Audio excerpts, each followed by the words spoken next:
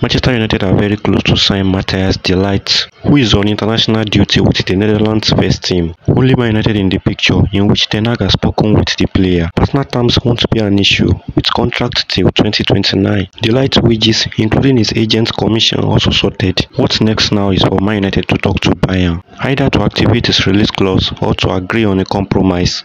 Then the final year will go come next season at the Theatre of Dreams. Though we are still interested in Braithwaite, we've decided to go for De Ligt first due to his relationship with Ten Hag, a solid partnership incoming with Lisandro Martinez. There is no stress this time as De Ligt wants his next chapter to be in Manchester. He is not that valued at Bayern, not even a starter. The door is open this summer transfer window as is the right profile of player we want. Though no deal has been agreed yet, but he's very close to joining Man United. Man United fans, like and share my video. This is a good place to be. Here for more. Thanks for watching and thanks for your time. Peace out.